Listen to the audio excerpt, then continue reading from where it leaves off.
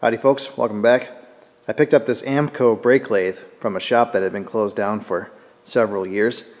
I actually went there to purchase a tire balancing machine and I spotted this little guy sitting in the corner and it came home with me. It's kind of in sad shape. The adapters and stuff there are just tossed in the chip pan. They're all rusty. I think it's been sitting for quite some time and it must have sat by a window or in front of a door or something. All of the paint and especially the labels are all faded. You can't really read them. I believe this is a model 4000. It does run and it does work, but it needs a little bit of love. So this model will do both rotors and drums, and it has the twin cutting attachment here on the front for the rotors, and then you can see back there is the long boring bar for doing the drums. I don't know how old this is. It does have a serial number on it, 39124A. I guess I could call Ammco and see if they can put a date on it for me. So everything works as far as I know. The spindle runs and the power feed works in both directions. It's just a little bit sad looking. This is a 110 volt machine. And then here are all of the adapters. So this thing here is a chip pan. They just tossed all the adapters into it. And they're all pretty rusty. So probably the first thing we need to do is clean those up. And yeah, we'll figure out what we've got going on here. Now for whatever reason, the lathe did not come with a bench. I don't know if it was ordered that way originally or if they repurposed the bench or scrapped it or what happened. Anyway, I found this old steel workbench. Actually belonged to my grandpa. It was sitting upside down under a cottonwood tree. Must have been sitting there for a long time. And it was actually so rusty between the metal top and the steel frame that the whole top was bowed up about 3/4 of an inch. So I actually had to cut the whole metal top off, use my needle scaler to rattle all the rust off, and then weld the top back on, and then I gave it a paint job.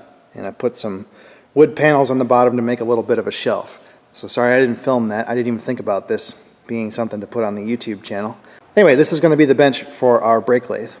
I also bought new way covers. So there's 2 of these bellows style, and then 2 of these, I don't know what they are, canvas wrapped around a big spring. We're going to replace those. They're all in pretty sad shape. And then I bought some new little, and I bought some of these little wing nut bolt things. At least one of them's missing out of that twin cutting head, and I think one of them might be broken. And I bought some new carbide cutting inserts.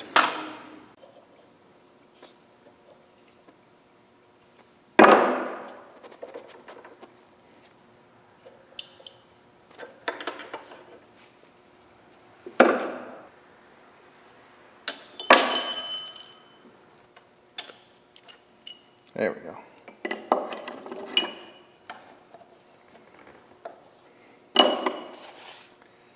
Yeah, she's pretty scuzzy.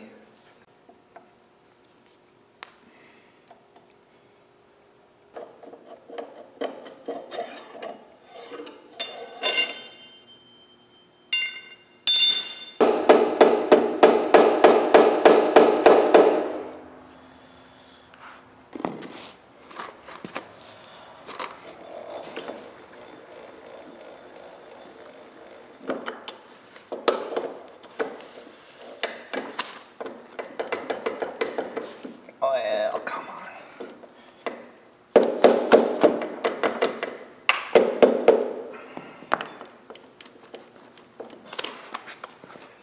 Hold on, folks. There we go.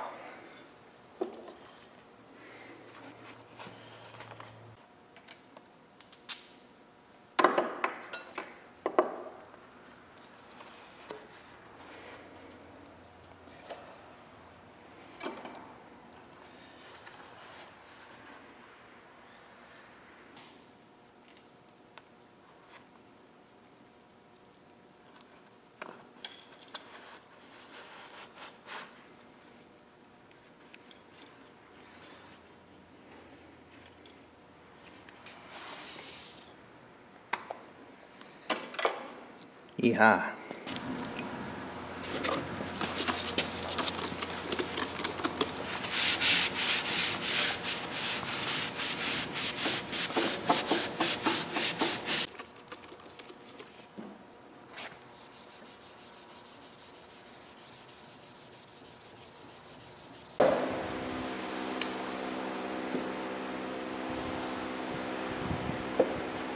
Yeah, I don't know, it's not ideal. And there's definitely some pitting in the spindle. It's just from sitting, I think, more than anything else. But yeah, the only way to really fix that would be to send it out, have the outside diameter ground, have it chrome plated, and then have it ground again. And you know, that would exceed the cost of just buying another brake lathe. So probably not going to do that.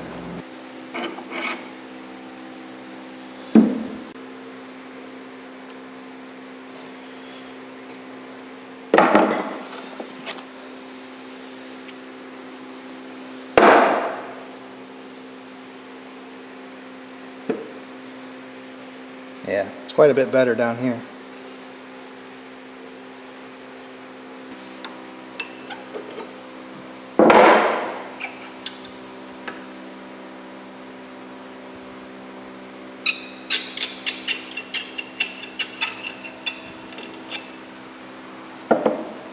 That's a lovely sound. Yeah, she's been a little wet, I think. I bet it sat by a garage door, got rained on or something like that.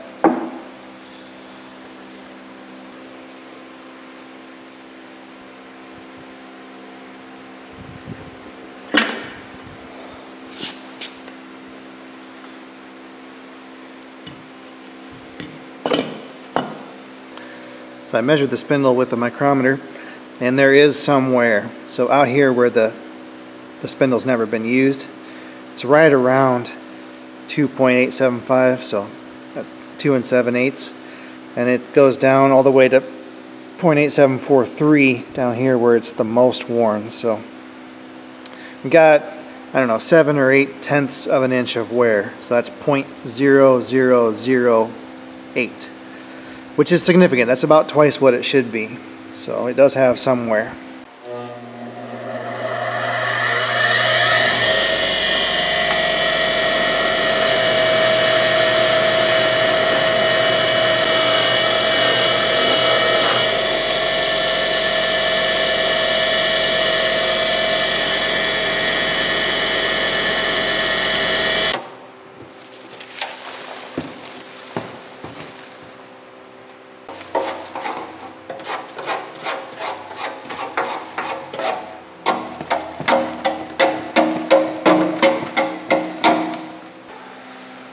Well, I must be doing a good job cleaning because I made a giant mess. Got the machine pretty well stripped down. It's probably about as far as we're going to go with it. And then I cleaned up all of the adapters. So hit these with the wire wheel, ran these through the sandblast cabinet. And I got all the rust and porch paint knocked off the chip pan, so that's more or less ready to be painted. Not sure I'm going to paint the adapters. Guess we'll have to see how that goes. But yeah, just got to scrub the machine down and we're ready to start taping it off. Hey guys, welcome back. Working on a 1995 Ford F-250 with a Power Stroke diesel engine. And this is not my truck, it's actually my dad's truck. So his complaint is that it has an extended crank time, and especially when it's warm.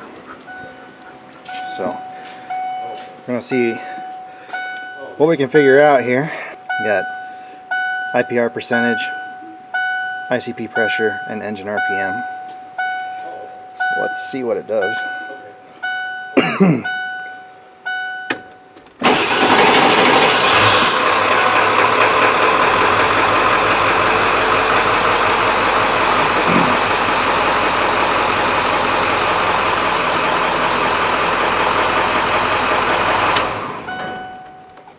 Looks normal. Try it again.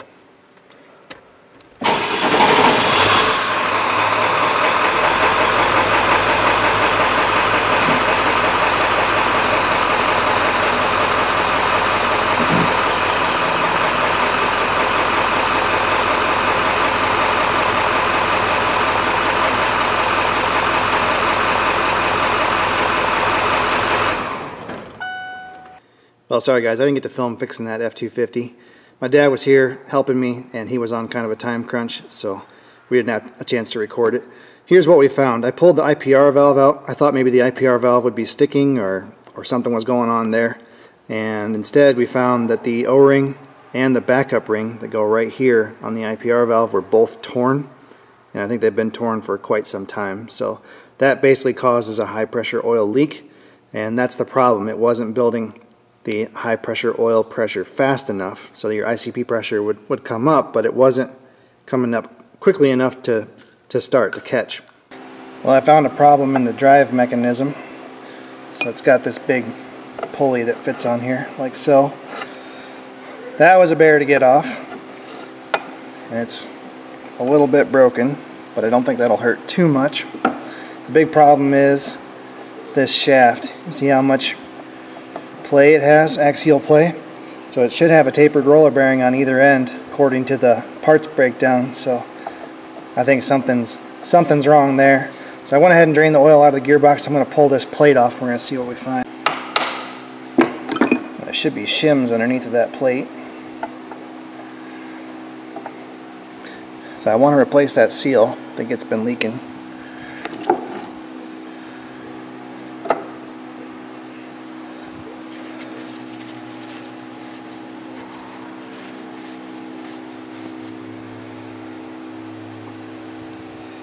Okay, well that one looks pretty good.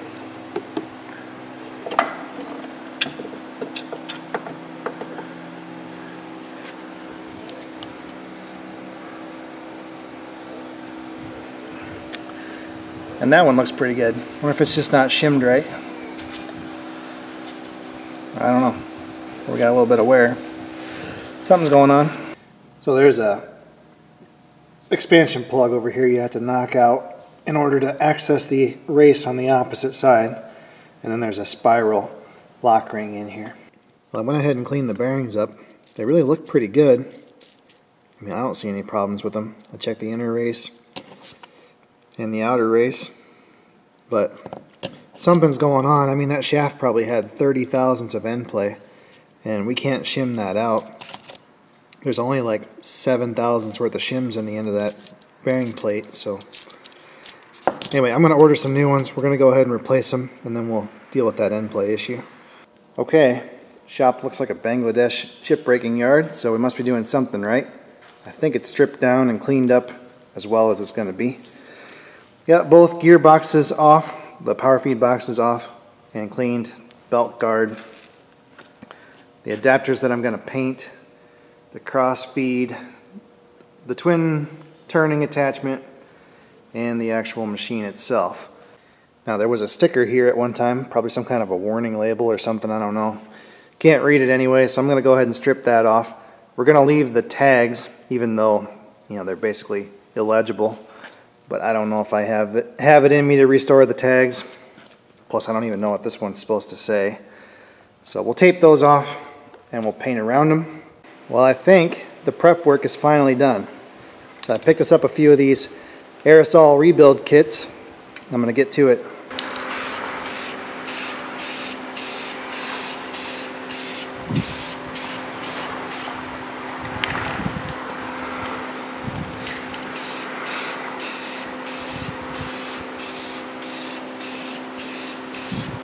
Well, I think that's all it's getting from me. 3 cans of spray paint. Looks okay, I guess. I'm a terrible painter. I hate doing it. Never get good results. Always have runs or, you know, dull spots, but whatever. It's a brake lathe. It doesn't matter.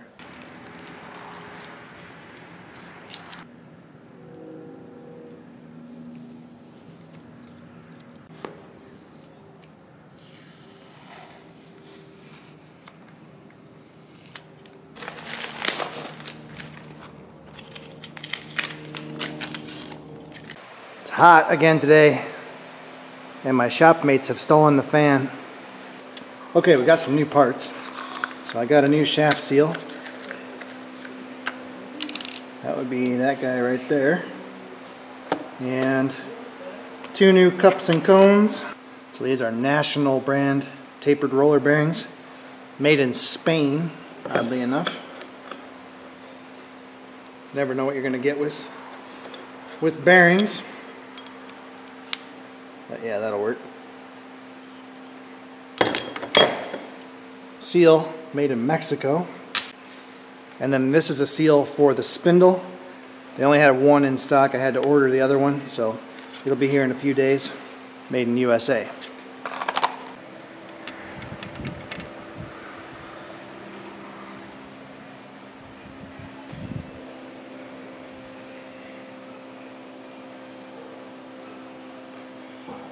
Don't scratch the paint, fella.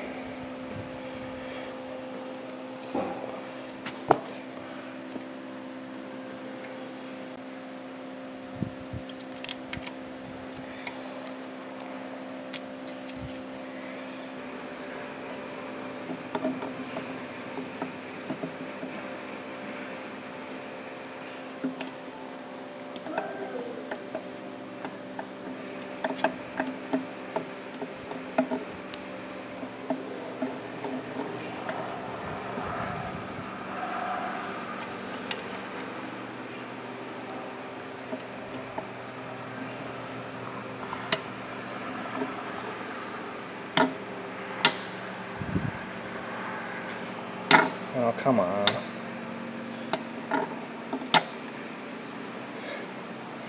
Oh, hey everybody. No one can see your new dress? Because of Expo? Because of the sun.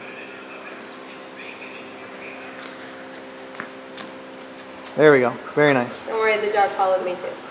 Up, up. Hope everyone is staying cool and safe from the hurricanes. Wish we had a hurricane here. We did. It was called a derecho. Yeah, that was pretty rough. Don't worry, we'll get the after effects of. We'll get some rain. It's coming. Straight up the Mississippi. Okay, guys. I put the cap on, and just initial setup looks pretty good. Got about 1/1000th of backlash. So I did not install any shims. These are the shims that were in it before. So I think we're going to put a little bit of Permatex on that thing and put it together.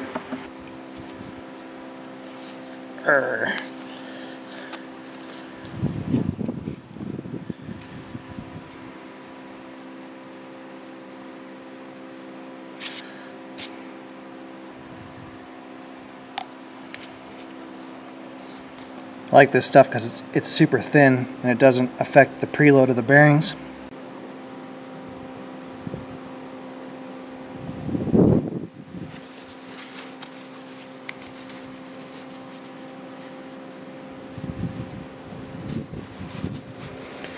But it does make a mess.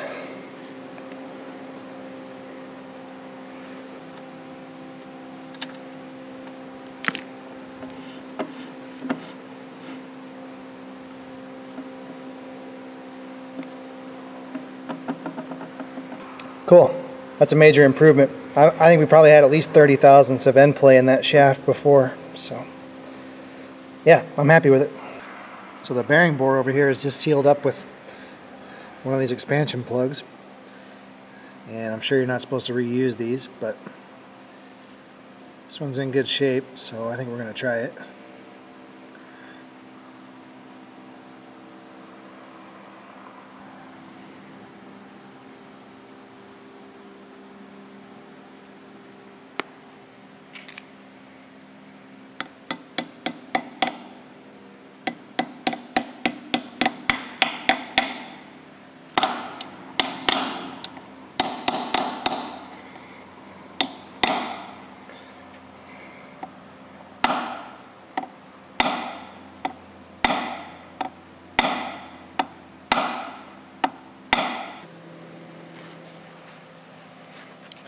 Well, I'll have to touch the paint up a little bit, but that'll work. Alright, we need to do some work on this pulley. The bore is worn, and yeah, I think it's about 6/1000ths oversized, something like that. Yeah, it's showing 4 there, but I think it's a little bit more than that. Anyway, what we're going to do, I just picked up a bronze bushing, you know, an oil light bushing. So normally these are sized already for a press fit. So this is a 7/8 outside diameter, 3/4 inside diameter. So all we got to do is just bore this out to 7/8 nominal, and then this bushing will press in. So we'll probably bore it out just to true it up, and then I actually have a 7/8 reamer here.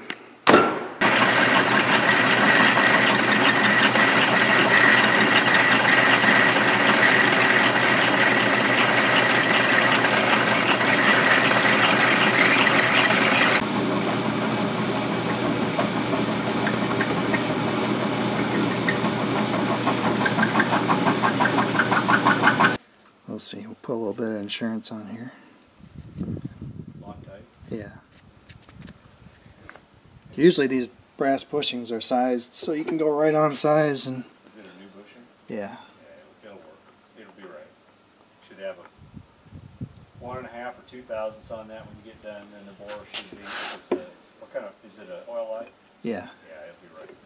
You never have to resize it.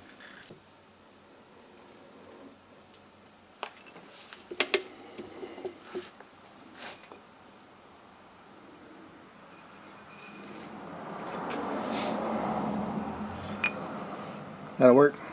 And then when you get done, the bushing has to be sized on the ID, so it's actually going to collapse a little bit. And so I just ran this 3/4 inch reamer through it. Now we're perfect on our inside diameter. I also cross-drilled the bushing and just tapped those threads the rest of the way through so we can use the same grub screws that it had originally. Alright, so on this shaft there is no keyway. The only thing that holds the pulley on is the set screws that go into these little divots, and they both provide the rotational, resistance, and they keep the thing from coming off. It's actually a pretty decent system. So what we're going to do is put a little bit of blue Loctite on these set screws, because I think what happened before is that the set screws just vibrated loose and then the pulley spun on the shaft, and that spinning was what caused the bore to get damaged.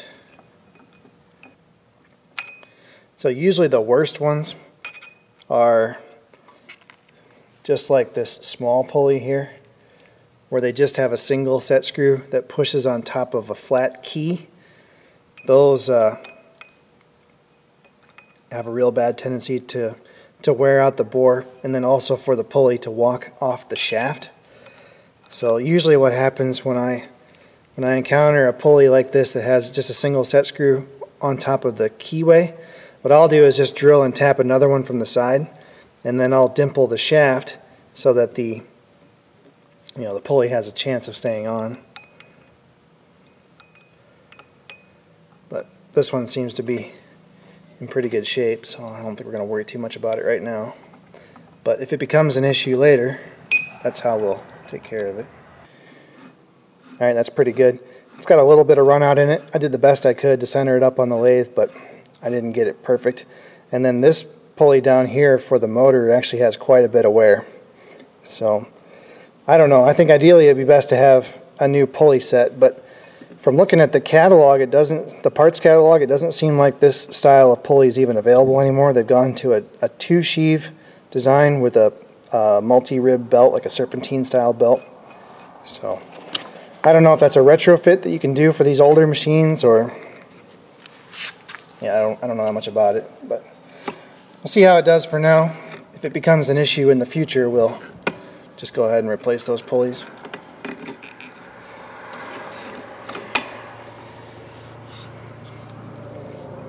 I think it'll be okay.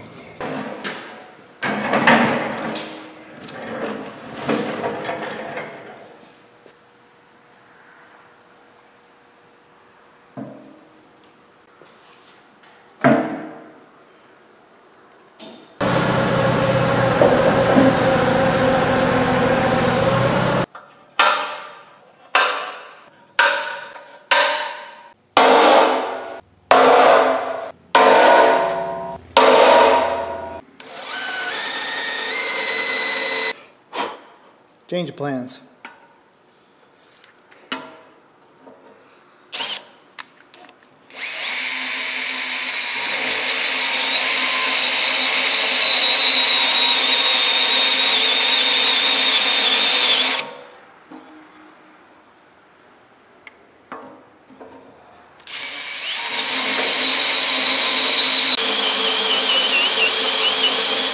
Well, it's just a little bit too thick for this rotary cutter, but it's definitely the way to go. These are 9/16 diameter holes. We'd be here till Christmas drilling those out with a regular drill bit. I think it looks pretty good up there. Probably should have done that to start with instead of working on the floor.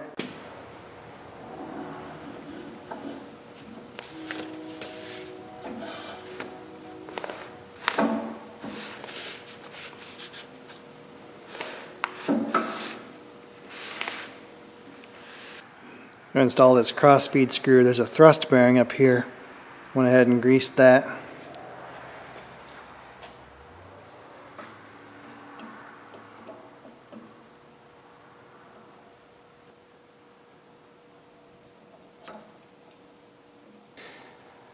Well, the service manual kind of says not to take these feed gearboxes apart, that they're, I don't know, permanently lubricated or whatever.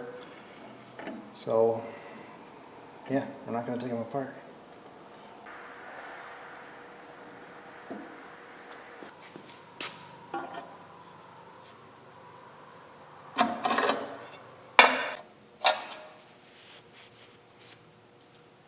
I am missing this cover right here for this drive shaft for the crossfeed screw.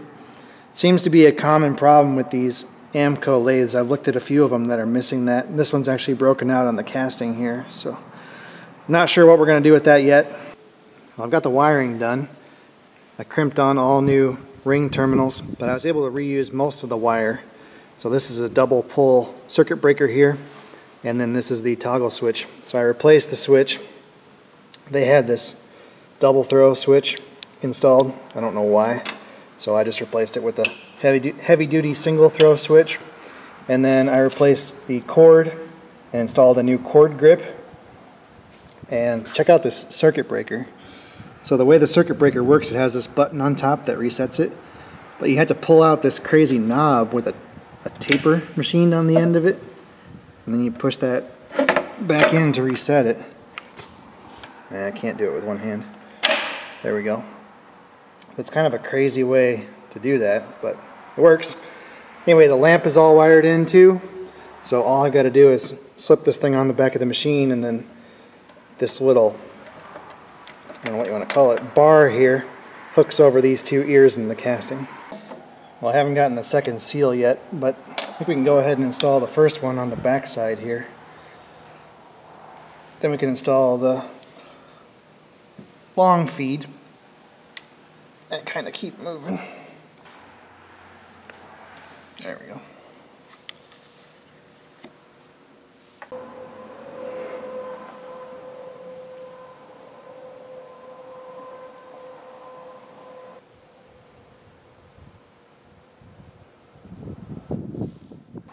This has kind of become my default oil seal install procedure. Use a little bit of this Loctite 515 flange sealant on the outside, and then pack the inside with Silglide so that the spring doesn't pop off. Or hopefully the spring doesn't pop off.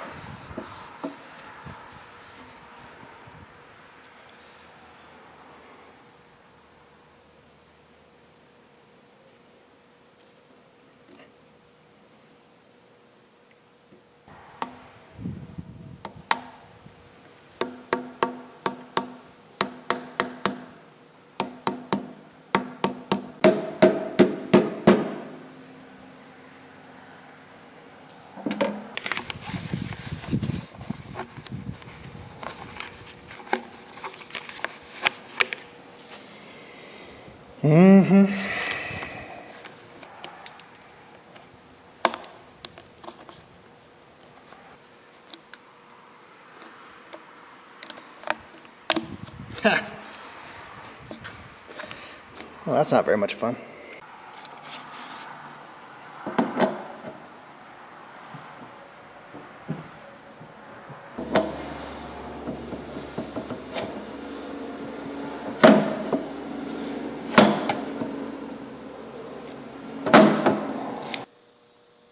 Every Ammco brake lathe I've ever seen has some kind of a pegboard to hold all of the adapters. And I don't want mine to feel left out, so I picked up this metal pegboard from McMaster-Carr. Manufacturer is actually called Diamond Life. I think it's 22 tall by 44 wide. Kind of pricey, about 75 bucks for this thing. But it's, you know, some kind of a thick gauge steel, and then the edges are rolled over. So it's about 2 inches too wide for what we want to do, so I'm just going to cut along these lines here. And then we're going to notch out here for the braces in the table. And then we'll go ahead and attach it probably with some self-tapping screws. That should be the last of the painting, which is just fine with me. I hate painting. I finally got the other seal, and I got that installed. So now we can install this front telescoping cover. It goes like this. Anyway, there's a few designs on this Ammco lathe that kind of make you scratch your head, but this is probably the biggest one. The way this way cover works, this thing is stationary and the spindle rotates. So it clamps around the body here, no problem. But on the out end, it clamps around this ring, and then this ring is held on with a snap ring. So the spindle is supposed to rotate inside of this ring, but there's not really any provision for lubrication. And then you can see where the snap ring has just worn this right through. So I don't really like that, but I guess I don't have a better idea. Probably what I'm going to do, I'll put this back on and we'll run it for a while. If we have problems with it at some point, what I'll do is just take this ring and I'll machine it down to a flat washer, and then we'll make a new ring out of plastic, probably Delrin, and then, you know, we'll have the ring, then the snap ring, then the Delrin, and that'll be a better slipping material than this cast iron. It's kind of weird, it has a woodruff key and a flat for the set screw.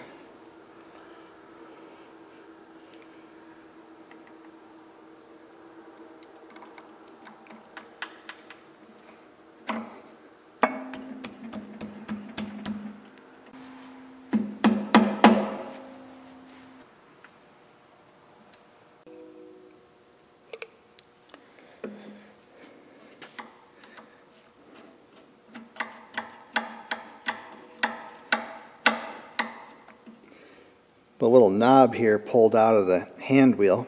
See, it was just knurled. Come on. Knurled originally. So I just dimpled it a little bit with a automatic center punch. We're going to put a little bit of red Loctite on it. See what happens.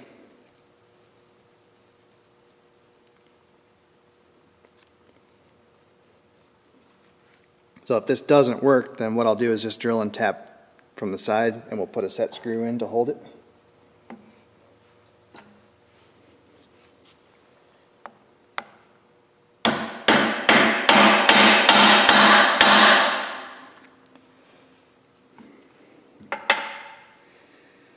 I think that'll work.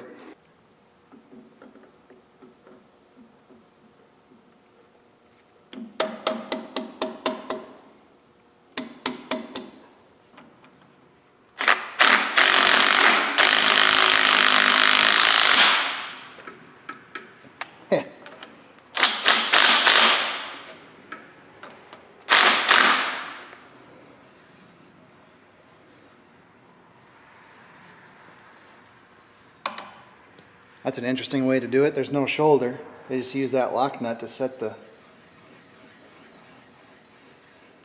Yeah, I guess it works. Cool. And then I re-scratched my reference mark here so I can actually see it. Looks good. Now these arbors are actually matched to the spindle. So it's got a little mark right here. There's a little mark on the spindle. And when we install it, we're supposed to line those up. I assembled this twin rotor cutting head off camera, but it's all freed up. The springs are now working to pull the little cutter bits back in. So there's little springs down here on the bottom that are supposed to pull these inserts back in. Those weren't working before, it was so jammed up with crap. Yeah, a couple new knobs. I think it's good. There's supposed to be a plug here that keeps all the junk out of the inside of this bore. I've got to come up with something for that, maybe a cork or something. Well, I'm running out of pieces. Maybe we ought to see if it'll run.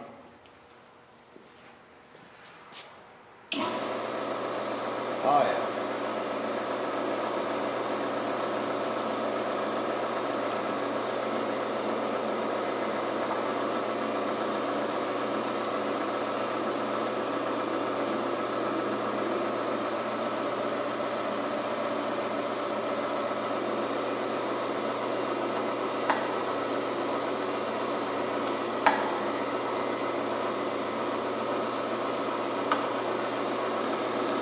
Well, we've got no cross speed, so we better figure that out.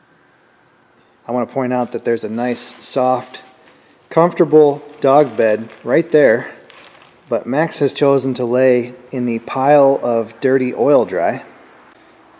Well, Max is in puppy timeout. He's stuck in the shop with me for another week and a half. He dislocated his hip about 4 days ago. We had it reset, but he's not supposed to run or jump or go up and down stairs or do anything, really active, which is a pretty tall order for a German short-haired pointer. These are the most high-energy, active dogs I've ever seen in my life. Well, I see the problem. There's a gear right here that's supposed to slip over that shaft that comes out the end of the lead screw, and it fell down. It's just bouncing around inside this gearbox. So what we're going to have to do is put the first part of the gearbox back on, then we'll slip the gear over that shaft, then we'll put the second part of the gearbox on. Alright, take two. Got the gear in there with both dowel pins, and I put this bolt through from the bottom side to hold the gear, or the clutch back here. Whatever you want to call it, the dog plate.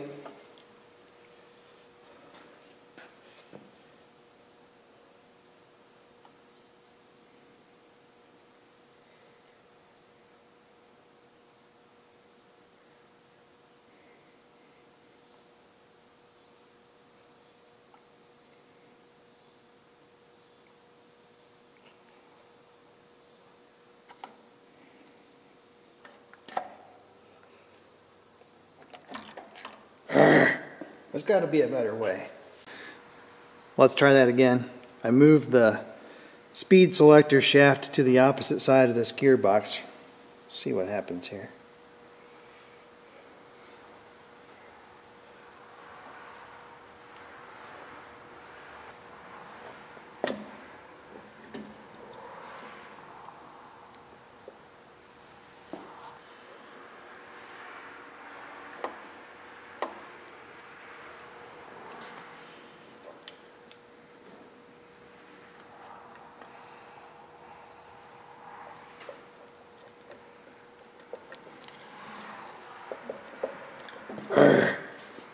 Well, I recited a few secret incantations and the gearbox slid right together. Let's see if it works.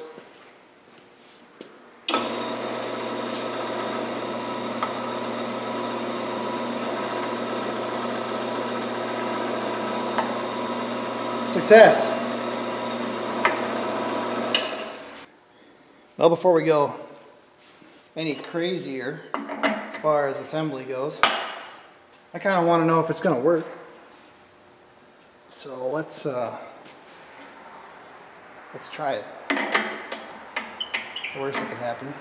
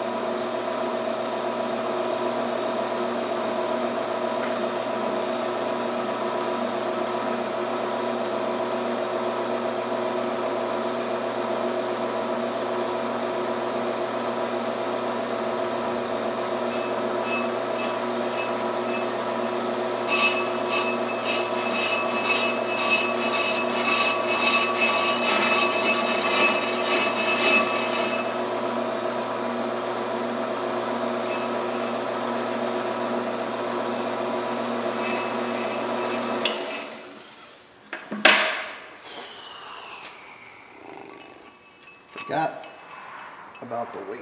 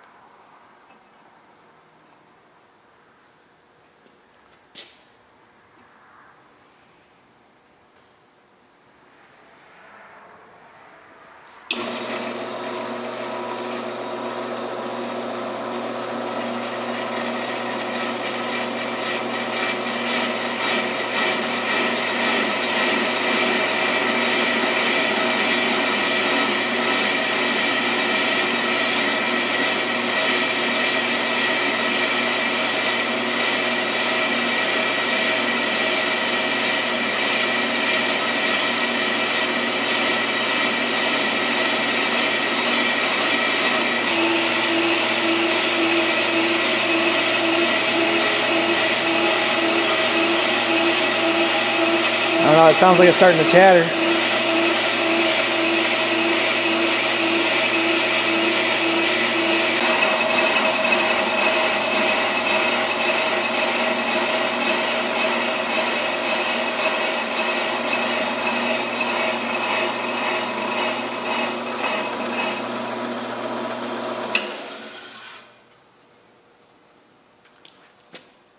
Well, it's pretty darn good. Sounded like chatter, but it doesn't feel like chatter. Didn't quite clean up, which is amazing. But we need to break this down. I think the arbor might be bent. Find out here. This is left-hand thread, by the way.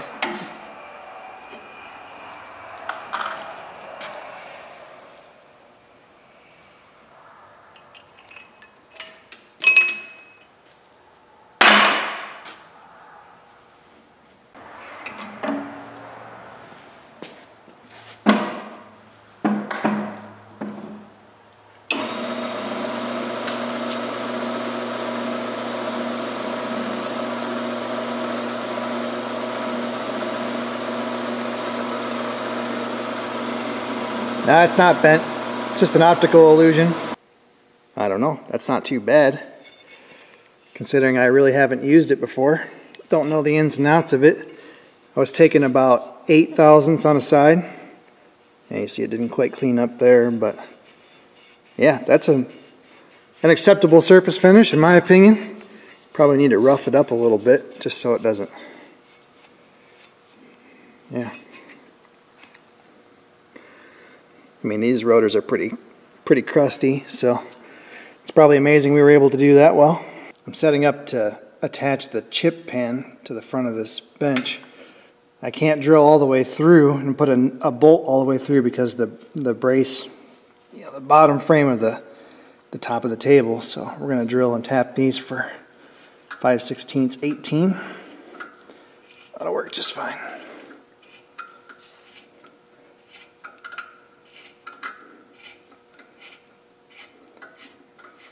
I think it's 3/16 wall tubing, so that should be plenty strong enough.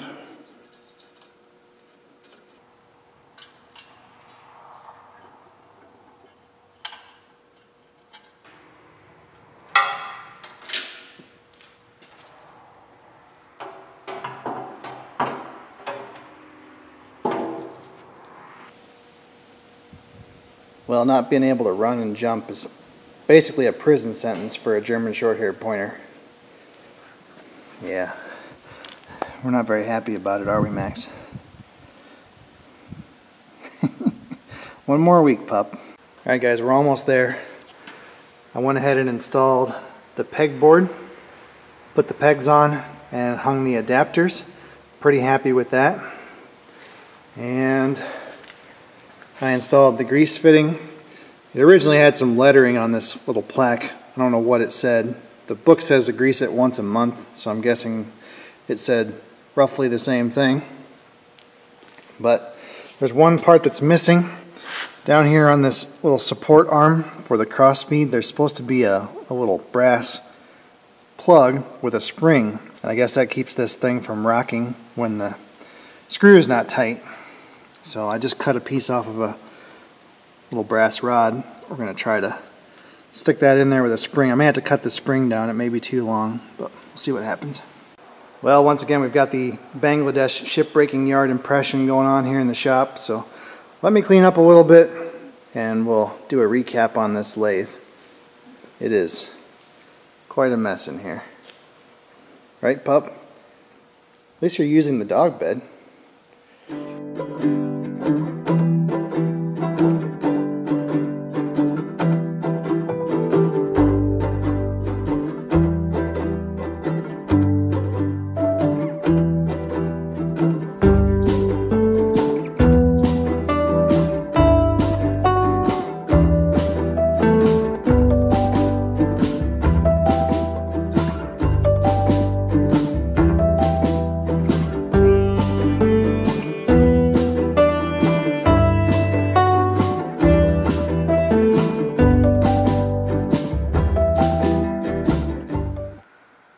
Alright folks, there you go.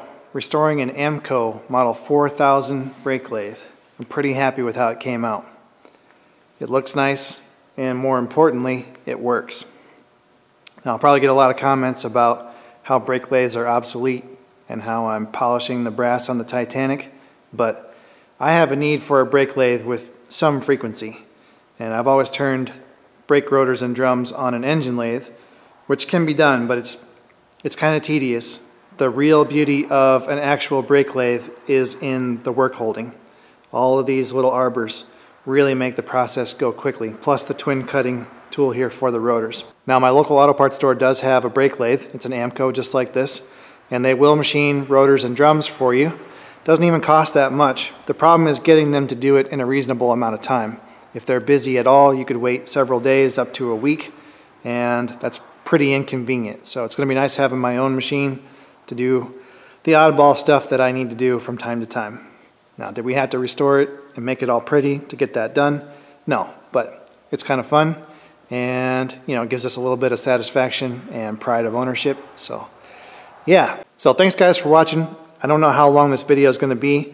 Hopefully not too long. I didn't want to drag it out into multiple parts. I'd rather just get it all done in one video. And I've had a lot of comments about the lack of machine tool content on the channel. Well, this is as close as we're going to get for now. So, thanks for watching. See you next time.